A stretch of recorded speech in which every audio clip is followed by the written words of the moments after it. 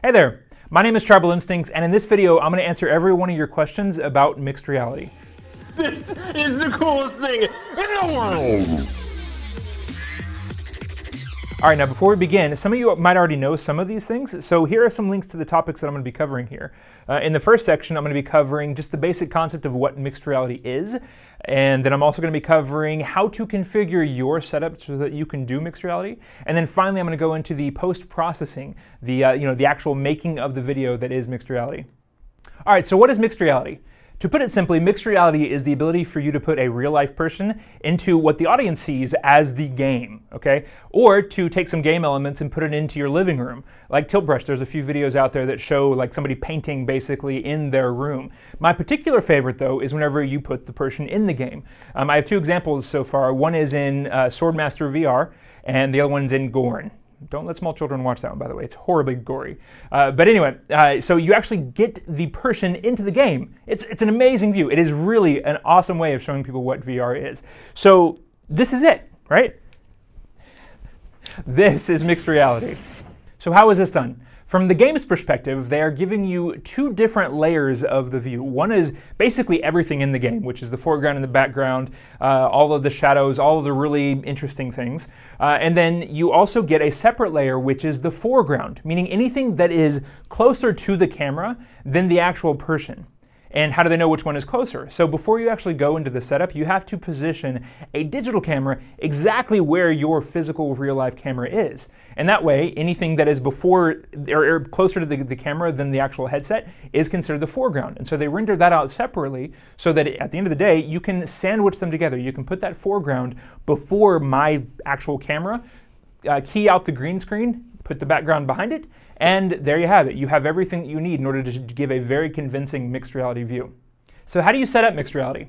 I'm going to be upfront and blunt with you. Mixed reality is a painful process on your first time through.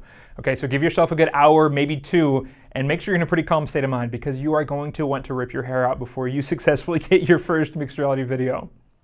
So you need three things in order to get mixed reality going. One, the game just has to support it. Okay, most Unity games right now, they're coming out with mixed reality by default, and the developers may have to do some tweaking with their games in order to get it to work right, but I've had a few games that just come right out of the box and they just work, even if the developers don't even know about it, which was the case for Swordmaster VR. He was totally surprised by that video.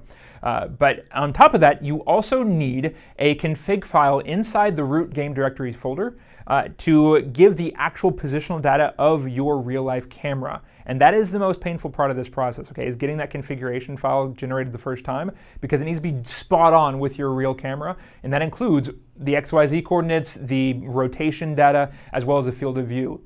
So getting that set up the first time is hard, but then you can just copy and paste it into other directories, and then you're fine. You also need a third controller. If you already have a third controller, then great, you're already good to go. Just turn it on, you're ready. If you don't have a third controller, don't sweat it. You're not completely in trouble yet. I don't even have a third controller, which by the way, if you're HTC or Valve and you're watching this, please contact me. I desperately need one. I would absolutely love to be able to have some more narrated mixed reality views. But anyway, that aside, if you don't have one, you can get away with a fake one. I'm going to put a link in the description below to a fantastic site. This is actually the guide that I used in order to get my mixed reality going. They have some links to download a fake third controller. You also have to modify your config settings to allow it to be a fake controller, but that's in their guide entirely. I'll let you go through that. But once you have that, then you are ready to go.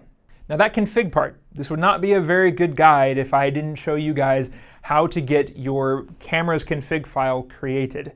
So please respect the fact that I am about to put myself through a very painful process for you. My camera is set up right now. I'm about to move my camera and reset it up just for you guys, okay? I'm not looking forward to this, but here we go. So on that same site that I just linked to below, they have a tool to help you with this, which, my gosh, that makes things so much better. So I'm about to walk through that process of using that tool in order to generate that config file. All right, so for the purpose of this one, I am putting my camera on top of my portable AC unit. This is a really stupid idea because I'm just going to have to redo this later on, but I don't have anything else to give me the angle that I want. Oh well. All right, so tip number one in order to get yourself configured easily, or at least as easily as possible. Take some tape, put a crosshair on your camera's view, and then go mark where that exact center point is. It's kind of a guessing game. I'm looking at my computer way over there, but right around there. Let's see if that lined up. Put it up and to the left. If you have a second person to do this with, it goes a lot easier. Half an inch more and we are golden. All right, so this is the exact center of my camera. The next step is to get the digital representation of the game lined up directly with that camera. All right, so this is the camera align tool. Instructions: quit set the position of the camera by using the grip buttons. So we can move it around. You'll notice that it was previously way up there. All right, so as it turns out, showing you guys this without the use of actual mixed reality is really hard. And I can't do that since I'm editing the mixed reality configuration right now. So I'm gonna edit this in and try to give you guys an idea of what it is that I'm seeing. So now we need to start this. So I'm gonna hit start, and I'm gonna take this, and I'm going to, in the real world, put this camera as close as I can to the real thing without bumping it. All right, there it is. So now we have the tricky part of getting this thing, and we want this little end right there matching up exactly with the very front of this camera, okay? So it's just a matter of going like this over and over again until you get it right. So that's pretty close, actually, a little bit forward. Yep, that's pretty good. Now obviously we want it down. A little bit more. All right, so that's pretty good right there. Whenever I take it up and down, I mean, it's pretty close. I think this thing is just like a ½ inch too high, but as long as it's really, really close, you're gonna have good results. So I think that's good enough right there. All right, now rotation. Rotation is somewhat of a tricky thing unless you do things just right. So the first thing we need to do is use this piece of tape here. So I'm going to be trying to get this blue line, which, wow, it's currently intersecting my face, down and over here. So first off, let's move it this way. So what do we got here? That's moving it down. That is pretty close. Guys, I'm gonna call that good. All right, so now that we have the camera's starting point and the camera's pointing location, now we need to change the the rotation or the tilt of it. So in order to do that, I'm going to go over to OBS and I'm going to capture the game window and put my camera on top of it. This isn't a full mixed reality thing. I am only grabbing the camera align tool and I am cropping it by 528. Here, let's show you what this game looks normally. I'm grabbing this view down here. Okay, this is the background view. And that crop rotation is cropping out the top by 528 and the right by 960. And there we have this view. In order to get this set up correctly, the best thing that I found to do is take a controller, put it on the far left, and make this one the one that has the config settings. And then over here, put another one. All right, so what do we have here? We have the, oh wow, that's actually pretty close already. So we need to drop this one over here. It needs to be a little bit lower. All right, let's make this line go down a little bit.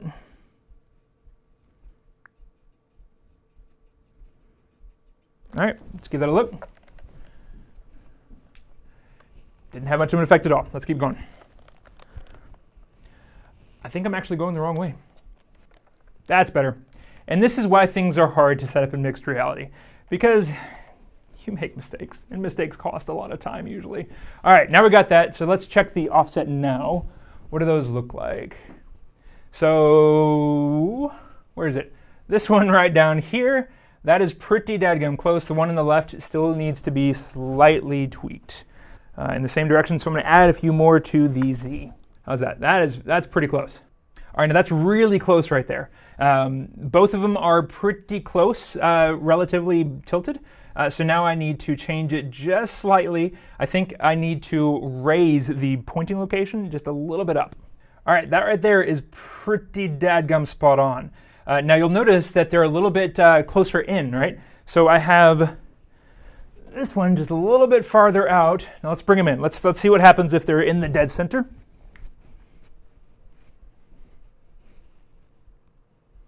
You guys can't see it because I was in the way. And there's a delay, by the way, ignore that delay. So that is really close.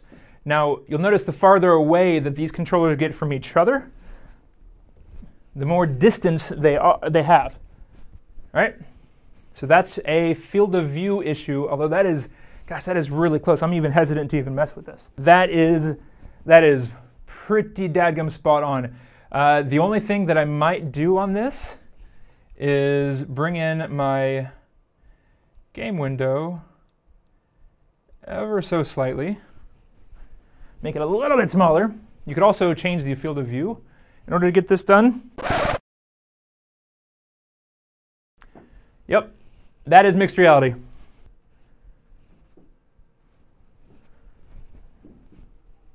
All right, now that we have that, we are done. I would encourage you to take note of your position here, because I've had issues where it actually doesn't save, but let's see if it does.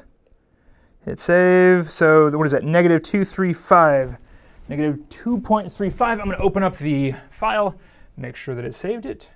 It edited it today. We are good. There it is. This is my positional data. That is the relative location of my digital camera, or my real camera, in the digital world. All right, post-processing. This part is a little bit painful only on the first run. After that, it's actually pretty straightforward. So I'm going to be doing all this in Premiere Pro. However, the principles apply to pretty much any editing software that you could have, as long as it can track some alpha layers. All right, so here we have the 4 quadrants. Remember, the top left, this is going to be your foreground elements. This is everything before the camera. The bottom left, this is everything behind you. This up here, this is the alpha layer. This is incredibly important and valuable in making sure that you can filter this out and actually do it properly. This one, don't worry about it too much, the background layer, or this is like the forward-facing view. However, if the developer is not actually really supporting mixed reality, this is only like, it's pretty much useless. All you're getting is 1/4 in like the bottom right of the actual view. Some games support it, some games don't, but these are pretty reliable. So the first thing I do in any one of my videos that I edit is making sure that the audio and the visuals are in sync. The way I do this is by pulling up this right here. This is an audio video sync test.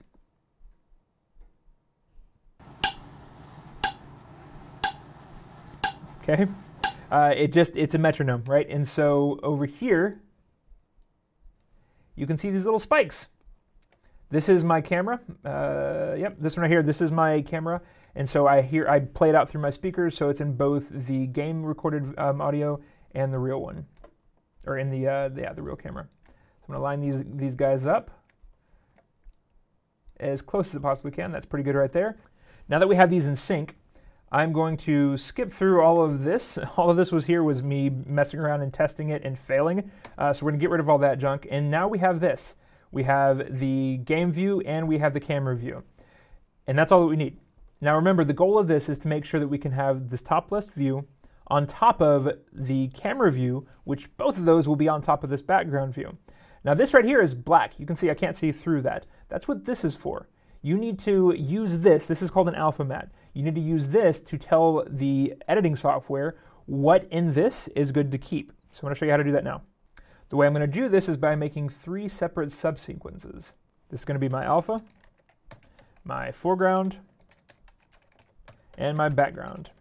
The reason why I do this is really only important for the alpha and foreground layer. In Premiere Pro, at least, whenever you crop and you resize an item, it doesn't actually treat that as being a real change into the actual final image for the purpose of an alpha matte, meaning it's still going to think that this alpha matte should apply to something in this corner even if it's completely blown out. So anyway, just a small little tidbit, separate out at least the alpha and the foreground into a separate subsequence before you do any of the actual editing. Now I've already done this a couple times, so I have some presets saved in order to help me speed this along. I have a preset for changing the size for the alpha layer. That'll put that right in the full screen. For the foreground, there we are, that's the top left, and also the background. Done. Now I have all of those. I'm going to bring them all into this footage, or into this composite. Now that I have these in here, I'm going to do a little bit of house cleaning. I am going to move up my alpha footage, put my camera in between the alpha and the background. Oops, and alpha should be on top of the foreground. All right, and now we have everything we need in order to start the editing process. I'm going to go in here and I'm going to add a track matte key to the foreground layer. I'm going to go into it, I'm going to edit it, and I'm going to say that this is video 5 for the alpha layer. There's that, and I'm going to use Matte Luma, sorry. There we have it. So now that is completely ready for us to start using it. And now I'm just going to add an Ultra key. This is to get rid of the green screen. Let's grab this. Set it to aggressive just to make my life easier on this. There we go. Ah, my camera size. So whenever you record a quadrant at 1080p resolution, you're actually getting 4 subsections, right? So it's considerably smaller. So for the purpose of the mixed reality, I actually have my final composite be at 720 resolution. So I need to scale down my game camera down to that as well. So that's 1/3. There we have it. That should be pretty dadgum close. Let's take a look. Voila. That's it. Guys, that is all it takes in order to get mixed reality up and going. All right, guys, that is it. Good luck to you, okay? Drop me a message below if you have any problems. I can't say that I'm going to be able to offer, one-on-one support for everybody, but if it's a general question or if I missed anything here, please drop a comment below, and I would love to try to help if I can. The mixed reality is fantastic. It is the best way to get virtual reality out there and for people to really understand what it is. So I really want as many people as possible in order to make these videos. So if you like this, please hit the like button below. If you didn't like it, hit the downvote button and let me know what I can do to make these videos better. And if you want to see more videos from me, hit subscribe, and I'll see you all in the next video. Bye.